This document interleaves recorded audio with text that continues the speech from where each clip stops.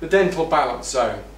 This is something we talk a great deal about if all of the details aren't fully understood. Within dentistry, it's widely accepted that the teeth sit in a balance between forces from the lips and the cheeks against the tongue. So the tongue sits on the inside, the lips and the cheeks sit on the outside, and this is what makes teeth straight. I mean, this has worked perfectly well in our ancestors for 220,000 years, in fact more, millions of years. It's worked perfectly well for all of the other 5,400 species of mammals and all the indigenous populations alive today.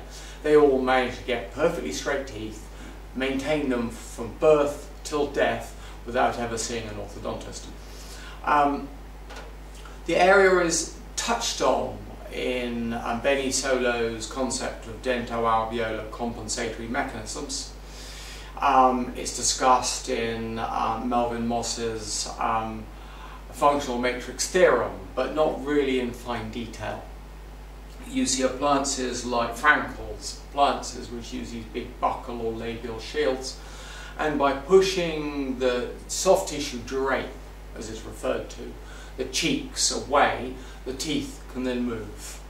And it's amazing how much widening, expansion you can gain with the Frankel appliance simply by holding the cheeks back.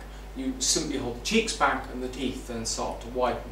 Or if you see the effect of a lip bumper, you place a lip bumper. The lip bumper is just a sort of piece of bent wire that holds the lip away, and you'll see the lower teeth that are all crowded and bunched up, gently unwinding themselves and all lining up. It's amazing how they'll line up almost perfectly, just given the space. If you take the lip away, it can be incredible how the function of the tongue then can take over, and the tongue can really work to gain great dental alignment. So there is a mechanism there, deep within us all, for making teeth straight. But there's other factors going on that are inhibiting that natural mechanism from working. And of course, once you understand that mechanism, you can help to use that mechanism to your advantage. One classic example of this is if you're going to widen the upper dental arch to make space for the tongue, then if the tongue changes its posture and function, that will help make the teeth straight. One of the principles of orthotropics is that the teeth should align themselves. You're not there to do the hard work for someone. Someone's got to straighten their own teeth, because teeth that straighten themselves, or individuals that straighten their own teeth, are liable to keep their teeth straighter than individuals where the work has been done for them. It's a little bit like doing your child's homework for them. You'll always need to do their homework for them, because they won't have learnt the lesson. You did it for them. Now, there is a small caveat within orthodontics to that, and that's if you're going to use too many appliances on the inside of the teeth, like lingual appliances, this could inhibit the natural position of the tongue, so thereby straightening the teeth, the symptom of the problem, while worsening the underlying cause of, which is the position of the tongue.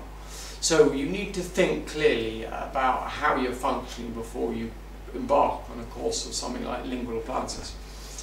However, it's very important to look at the overall bigger picture. There are professionals who help change the tongue and lip function, and by that the posture, known as myofunctional therapists or oral myologists, and they can help, but of course that's much more of a teaching rather than a doing it for you style treating.